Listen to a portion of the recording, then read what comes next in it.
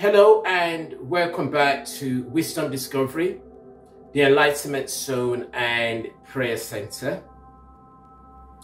This is part one of a new series called Using Fuel to Know What Time It Is. Fuel, as we know, stands for Freedom Using Enlightenment's Light. This video is titled Justice and Judgment Time. There are many people here in our time-space reality and people no longer with us, wondering when God will judge the wicked. Those no longer with us, the Bible says in Revelation 6 and 10, they cried out in a loud voice, saying, O sovereign Lord, holy and true, how long before you sit in judgment and avenge our blood upon those who dwell on earth? Many people may not understand the need for justice and judgment, but those who have felt the pain of affliction from fellow man will understand. Part of my purpose in contending for the Christian faith is to see God's judgment on earth. It's wrong for the wicked to get away with their evil practices, as we must all reap what we sow. The perpetrators of evil do not fear God nor love God, which is one of the greatest commandments. Folks in heaven may understand affliction better than people on earth. As we see in Revelation 6 and 10, they are crying out for justice. Most people blame God for the evil in the world and say things like, if God is real and good, why is this evil happening or that evil taking place? Unfortunately, they do not realize that the followers of the devil are the real perpetrators of evil. Apostle Paul said in 1 Timothy 4 and 2 that their conscience, the wicked, are seared as with a branding iron, leaving them incapable of ethical functioning. According to GodQuestions.org, the conscience is God-given moral consciousness within each of us. Romans 2 and 15. If the conscience is seared, it has been rendered insensitive. Such conscience does not work correctly. It's as if spiritual scar tissue has dulled the sense of right and wrong. A seared conscience is insensitive and cannot feel the pain it afflicts on others. In the book of Isaiah 26 verse 9b says, for only when God's judgment are experienced on earth will the inhabitants of the world learn righteousness. The verse says only God's judgments will make people change from their wicked and evil ways to learn to do the right thing and reverence God. I can relate to folks in Revelation. The pain is real. The attacks do not stop, as there are too many wicked people and evil people around, including the synagogue of Satan. I cannot call all religious gatherings the church or the body of Christ, because their deeds are pure evil. These places are only churches and Christians by name. Our Lord was correct in Revelation 2 and 9 when he called them the synagogue of Satan. I am not one to call out names or to call people out. However, they know who they are and they know what they have done and continue to do.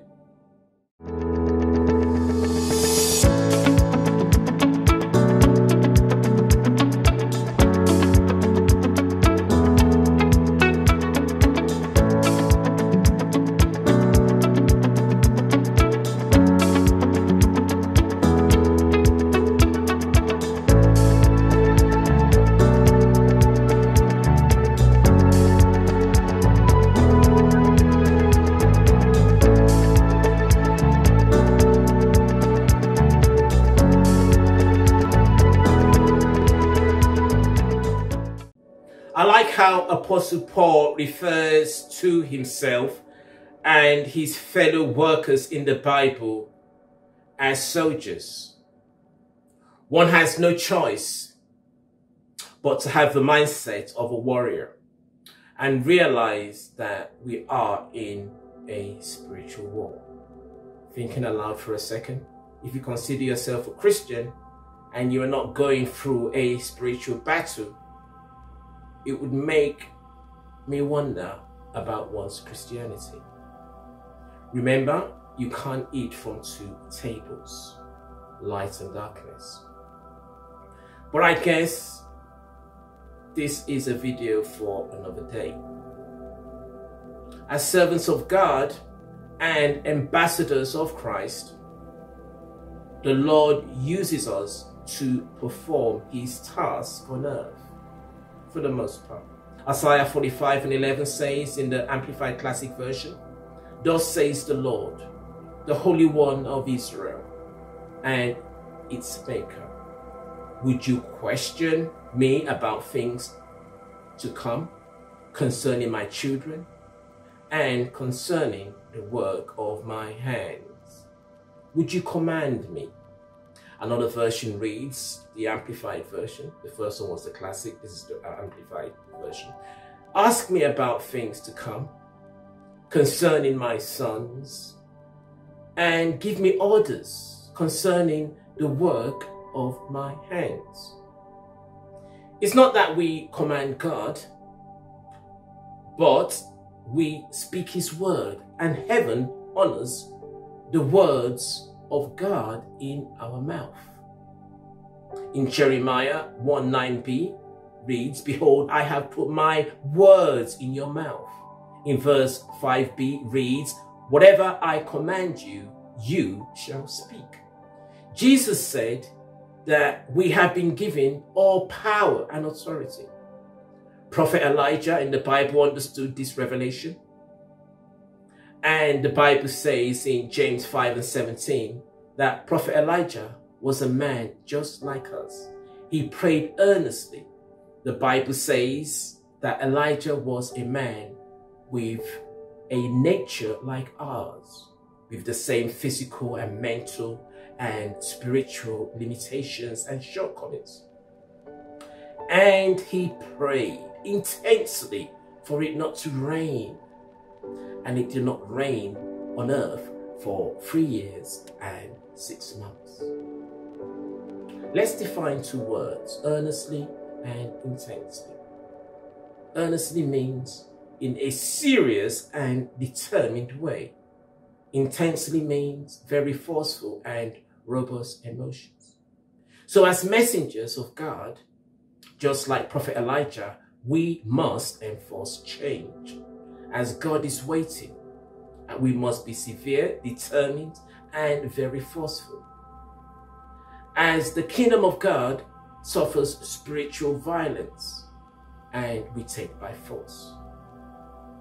We must demonstrate strong emotions, as power is in the emotions. It's time we are firm. It's time that we are firm in our decisions for the world to see the manifestation of the sons of God. The Bible says in Psalms 115:16, "The heavens are the Lord's, but the earth he has given to the children of men." It seems the church has left the management of the earth to the devil and the kingdom of darkness. The body of Christ, with all power and authority given to us by our Lord and Savior Jesus Christ, looks and seems very weak. The Antichrist is taking more territory. And as followers of Christ, we must resist the enemy and not forget the big picture, which is all about the new Jerusalem, the new heavens, and the new earth, which is our destiny. Some judgments of God are done automatically, as the spirit realm is polluted from the use of dark magic, just as carbon dioxide is trapped on the earth causing climate change, etc., there is equally or even a worse impact and effect on earth with all those that practice dark magic, witchcraft, and sorcery. The insurance companies call adverse weather conditions acts of God. But it's simply the use and the practice of the devil's doctrine backfiring.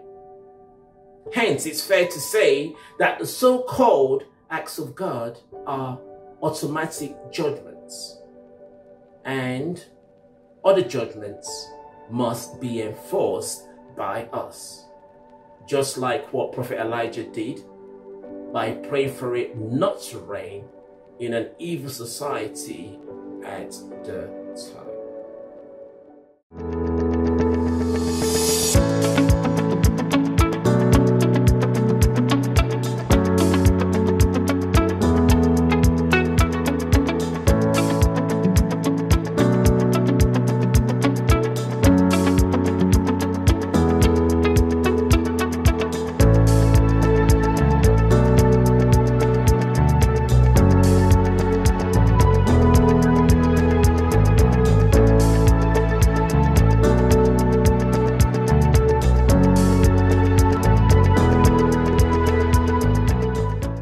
Let's close in prayer. Father God, we praise you, Lord, and we bless your name, Father, as we come into your presence in Jesus' name. We cleanse ourselves with the blood of Jesus and pray that you forgive us all of our sins in Jesus' name. We pray for the people of Ukraine, Lord, and their country, and we say, may your will be done.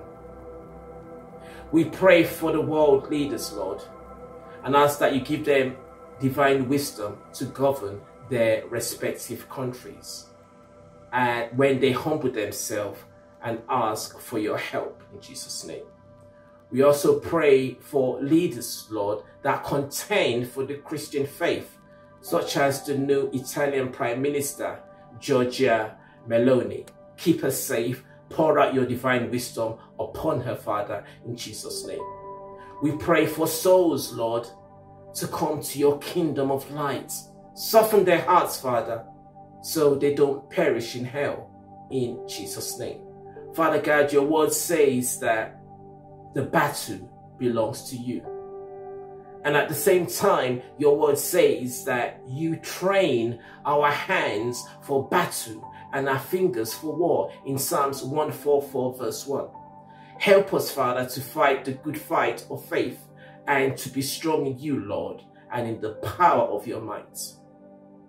I declare judgment and justice on the wicked who have afflicted the innocent, especially your children.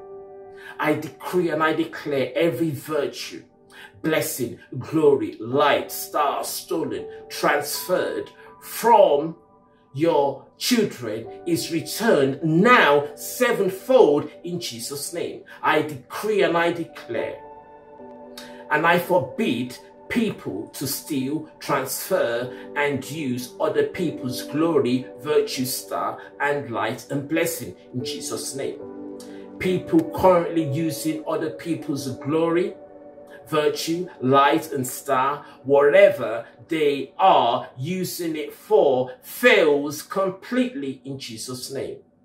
Father, I now release your blessing on your children in these challenging times, reminding them that you are their source and that all the gold and silver belongs to you, Father God. You are the same God who used 2 fish and 5 loaves to feed 5,000 people. And you don't change.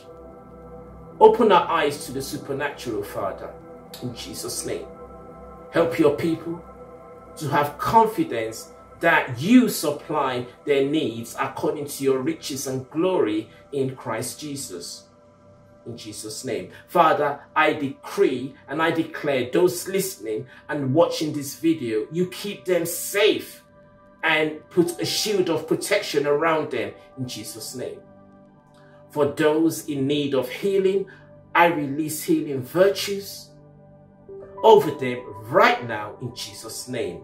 Amen. Thank you very much. See you in the next video. God bless.